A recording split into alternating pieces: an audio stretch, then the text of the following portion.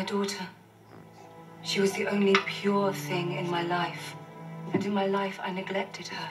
Since she was only a girl, and I wanted so much to give you a son. But now I'm so proud of her. Fiercely proud. She is so clever. And though she is like me in so many ways, she is not intemperate as I was. You must be proud of her too, Henry.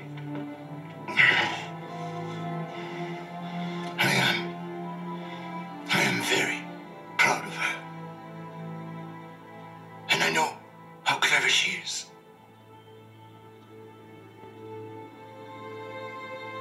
And I wish that I could love her more.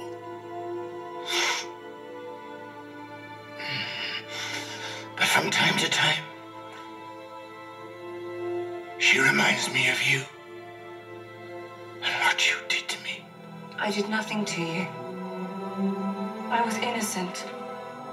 All the accusations against me were false. I thought you knew. Poor Catherine Howard.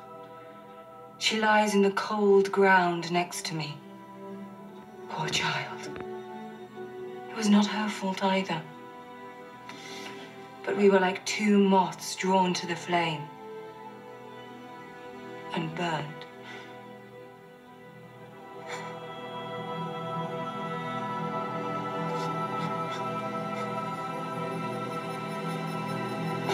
And please don't